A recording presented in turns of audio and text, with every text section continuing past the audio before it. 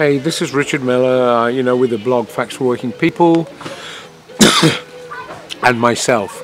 I was going to write this for the blog, but I thought it's a lot easier at times. So I'm sitting out in the garden, did a little bit of work. No, I was reading my Business Week and my papers, and I wanted to share some of these statistics with you.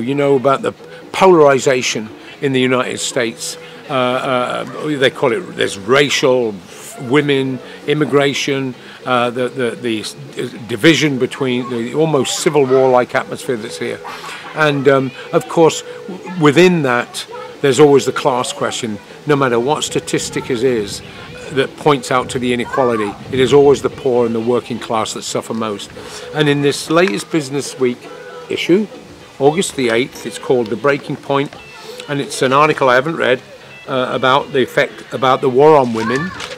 And this, of course, is from the liberal bourgeois point of view. This is not Murdoch or the Wall Street Journal. This is Bloomberg. That's a liberal. He's the 12th richest man in the world. It's a liberal section of the US bourgeois. But anyway, it's got some statistics in here, and I'm just going to read them, and you can use them or go get Business Week or whatever. And it talks about the number of women that are affected by things in society today. 65 million women are affected by tampons. The price of the box of tampons is up almost 10% through May. Plus, they've gotten hard to come by. These are important things for women, okay, as much as toilet paper is for men and so forth. The women to men's earnings ratio has stayed in the 80% range to 83% range since 2004. That affects 72 million women. 61% of the people who provide unpaid care in the US are women. Women hold about 2/3 of student debt. 77 million women, almost 62% of women, 77 million of them, reported difficulty paying for a usual household expense in the previous 7 days versus 57% of men. 7 states have already imposed abortion bans, with a total expected to rise to 26. Only 23% of American workers get paid family leave, and we know who is affected by that and why and who suffers there. Women with children under 6 have a labour participation rate of 66% versus 94% of the comparable male cohort. That's because the women are doing the work. Almost 14 million cisgender female and transgender respondents, cisgender for most of my working class brothers and sisters is heterosexual, I believe. I was called that rather insultingly by some trendy character once. But it's 14 million cisgender female and transgender respondents in a recent government survey said they sometimes or often didn't have enough to eat.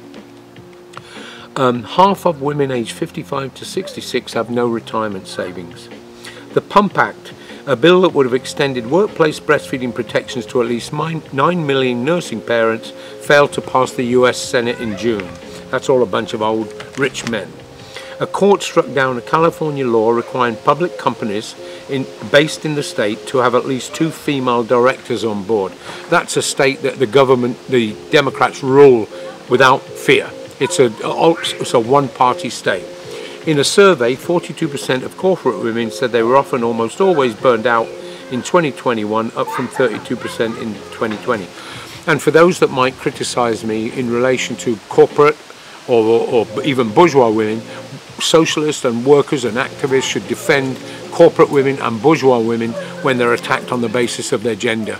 I once wrote an article about Hillary Clinton and the sexism she had to face, and somebody, what do I do? She's a horrible this, that, and the other. And that's fine. I got plenty to disagree with her with. I side with her when it comes to the question of sexism and women's oppression.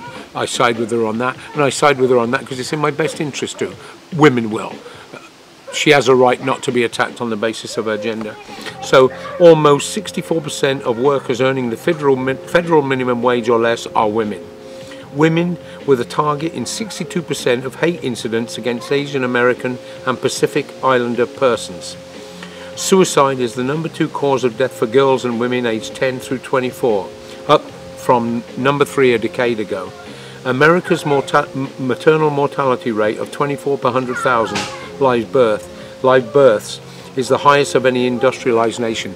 Now, I don't know what the maternal, you could go to the CIA fact book that would then it's a great page to go to for resource that would be able to tell you.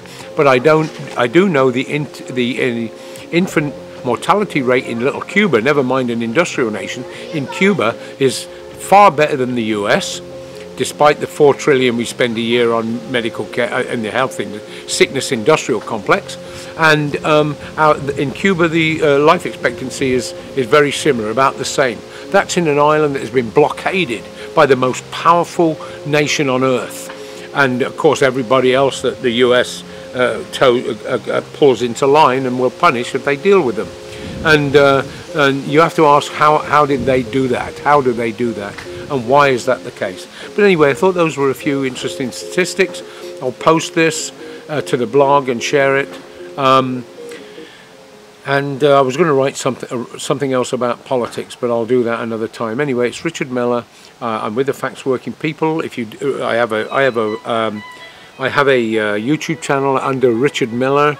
If you could like this video, this video will be up there. If you like it, check out other videos. Please like it on YouTube and subscribe to the channel and so forth.